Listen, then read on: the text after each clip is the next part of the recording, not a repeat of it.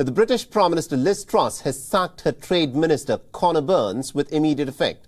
And this has happened over allegations of some serious misconduct that he reportedly indulged in.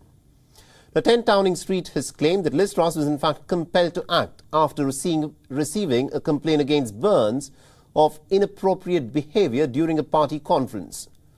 Now, the Whip's office maintains that the Prime Minister is very clear that all ministers should maintain high standards of behaviour at all times. And this also goes on to show that Liz Truss wants to be seen as someone who acts pretty quickly against allegations of impropriety, as against her predecessor Boris Johnson, who in fact used to sit on such allegations for a long time and took a long time to respond. Now, on the other hand, 50-year-old Tory leader Burns has vowed to cooperate with the party's inquiry as the allegations against him are presently under an investigation, suggesting that the Conservative Party has in fact jumped to a conclusion.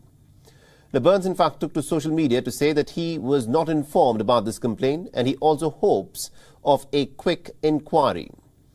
Now, Burns, who's seen as a key ally of Boris Johnson, had been a trade minister exactly for a period of a month. Now, Burns is the Member of Parliament from Bournemouth West since 2010. He'd resigned as a Trade Minister in 2020 after a parliamentary watchdog had ruled that he had used his position to intimidate a member of the public. He'd later returned to the office as the Minister in Northern Ireland. Now, Burns' ouster means more trouble for Liz Truss, who is already facing dissent within her own party. Her government has been plagued by controversy over the announcement last month of a string of debt-funded tax cuts, as critics have now said that the move will in fact disproportionately benefit the wealthy and the businesses instead of the common people in Britain.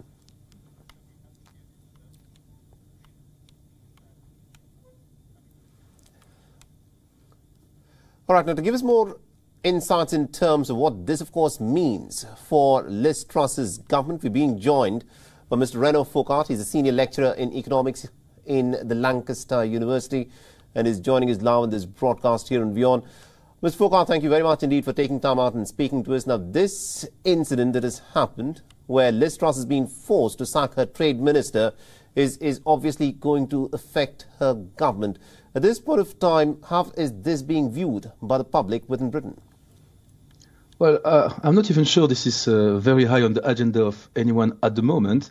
But what Liz Truss wants to do is to avoid it becoming something too salient. So the problem of Boris Johnson, as you mentioned, is that in the end, what took him his job, the reason why he fell in the end, was because he was protecting somebody called Chris Pincher, who was accused of similar allegations. And in the end, he fell not for the Partygate, not for all the problems of conflict of interest, but just because of that story. And the beginning of the downfall of Boris Johnson, similarly, was when he tried to protect Owen Paterson, who was accused of conflict of interest. So on that, Liz Truss is trying to make the stories disappear before they become too mainstream. Unfortunately for Liz Truss, at the top of her agenda at the moment, there are stories that are not much better, which is raising mortgage rates, problem of the unfunded tax cuts, etc., etc. Absolutely, indeed, Mr. Foucault. Now, a lot of people were hoping that once Boris Johnson was out, Liz Truss had stepped in, and people thought that there would be some kind of a difference in the government, in the Tory government, that is presently now governing Britain. But it appears to be more of the same, because Boris Johnson's prime ministership at 10 Downing Street had been defined by a lot of these scandals, by the sleaze scandals on which he had sat upon.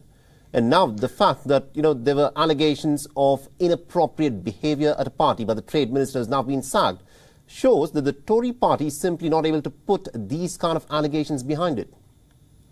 Yeah, it's very difficult because all those people who are members of parliaments have been elected under the leadership of Boris Johnson.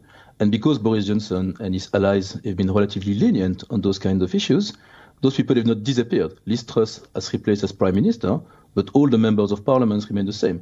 The only thing she can do is to be stricter when those affairs appear. And that's what she's trying to do at the moment.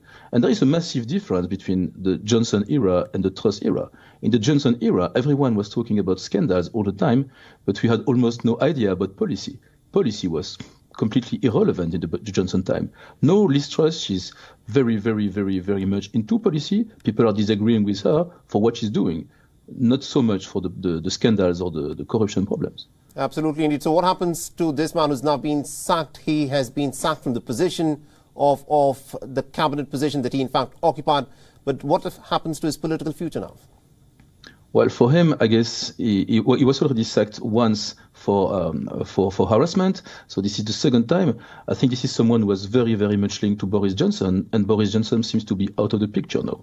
The problem might be that Liz Truss, at the moment of future, she's really working on a difficult path, because she needs to keep some support among MPs, and all those MPs are initially people who are loyal to Boris Johnson. So how can she keep the support of her party in such extremely difficult time in terms of polls, in terms of political support, in terms of budget, when at the same time she tries to be strict and to discipline a little bit all those people who have been supporting her and who were initially got their job through Boris Johnson. Absolutely indeed, Mr. Renaud Foucault. Thank you very much indeed for joining us and getting us all those insights there. This, of course, is a story that we will continue to track, because Boris Johnson's prime ministership at 10 Downing Street has been defined by scandals such as this. Now, one was hoping that the Tory party would be able to put that behind. But Liz Truss, in a month since she assumed office at 10 Downing Street, has been rocked by a similar scandal. WION is now available in your country. Download the app now and get all the news on the move.